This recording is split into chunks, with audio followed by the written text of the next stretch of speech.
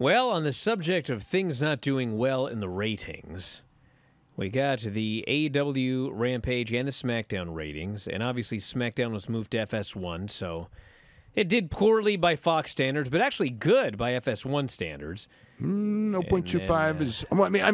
I guess compared to recent appearances on FS1. Well, it's the second lowest they've done. The lowest was the 0.23 that they did against the World Series. This did an 0.25, not against the World Series. I don't consider this any better at all. Actually, in some ways, I would consider it worse, doing a slightly better number, but against much easier competition. So yeah, I don't, nothing. It did fantastic compared to what Rampage did.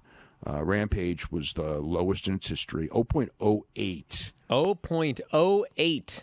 Yeah, like 101,000 viewers in 18 to 49, which is a terribly low number. I think the all-time low for NXT was like 0.08. They might have done an 0.07. No, I don't think that they ever hit 0.08. I think that really, I feel like they might have once because I remember there was like an impossibly there might have been there were 0.08s and well lower than 0.08s in 1834, but I don't think they've ever gone below 0.10 except for maybe one of those shows that was like when they did like a recap show rather than like a live show. I think that they may have done on some of those, but I don't recall. 0.10 is about as low as I think that they've gotten. But Rampage had never gotten below 0.10, and this number is so low it boggled. It was scary low. Even though, when you look at that lineup with Darby Allin and Cole Carter opening, and QT and QT and Orange Cassidy in the main event, I knew it was not going to do a good number. Did you see the quarters?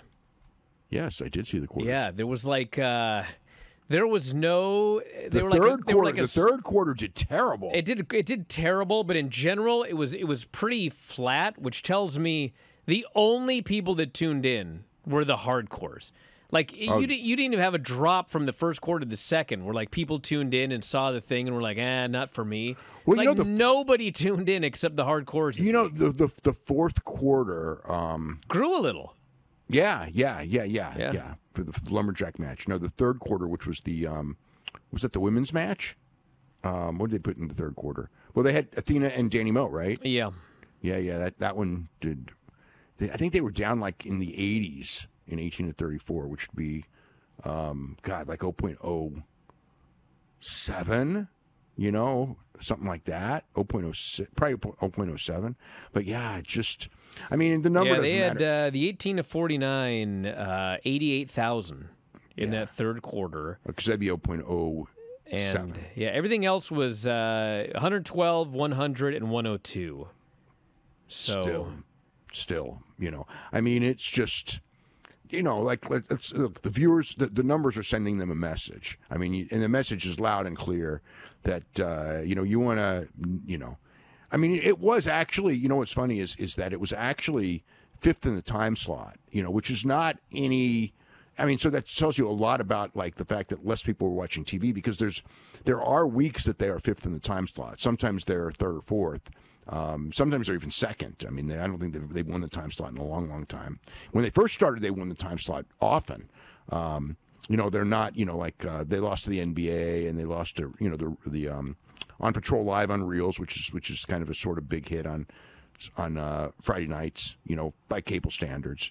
And there were a couple of other shows, stuff that they usually beat that they were behind. But they beat CNN, MSNBC, and Fox News. Which is like, so it's like, whatever. I'm not trying to say they did good. I'm just saying that they beat established networks that people really watch, which tells you something. So some of it was the fact that, Friday night, I don't think a lot of people were, I think, it was a Friday that a lot of people were not watching cable television as compared to others. Although On Patrol Live wasn't much down from usual or anything like that, and whatever they need to, put bigger stars on the show, more happenings on the show. They are just, because if not, the show is just these numbers, it's like a lot of times people will panic, will look at numbers, like say like the Friday SmackDown number, which is still, great for the station. It's just, whatever. And the Wednesday Dynamite number is still really good for the station. It's, it's bigger than Big Bang Theory does, so it's good. It's not as good as it's been, but it's not like these numbers are going to get you canceled. They're not at all. Now, the Rampage number, I'm not talking about cancellation, but that number's not, for a first-run program and everything like that on that station on Friday, it's not a good number. I mean, usually what they've done in the last couple of months, even though the numbers are not big, they are acceptable in that time slot and bigger than that time slot was doing, before. But now we're not in that situation at all. So they, Tony has got to spruce up that show. That's all there is to it. And man, look, we know there's the problems of too many championships, and a lot of people, they have a thing where there's really they got to get some young guys, up and going.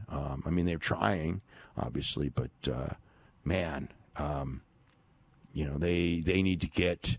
Even if they're not going to wrestle on the show, they need to have MJF on that show. They need to have Moxley on that show. They need to shoot big angles on that show. One of the big things was with the trios match. The trios, the best of 7 trios, is all 7 were on Dynamite. And if that's not telling you that Rampage is a throwaway, I don't know what is. They really should have put 1 or 2 of them on Rampage, even though, yes, the rating would be far lower. But middle matches, it's still something, still, more appealing than Orange Cassidy and QT, as a main event. Orange Cassidy and QT on the show is whatever. But as a main event, when you hear that's the main event, man, that's QT's not a main eventer. That's the reality to the whole thing. Granny, let's do the wrestling report. What do you got today? Put your laughing gear on.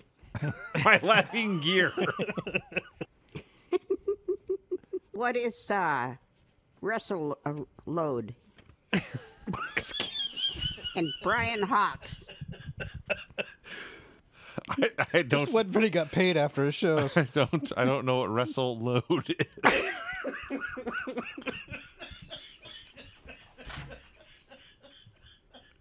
Oh, wait a minute. It's WrestleCade. Well, that makes more sense. Where'd Brian go? He's recuperating. He's broken. You broke him, Granny. Sheesh.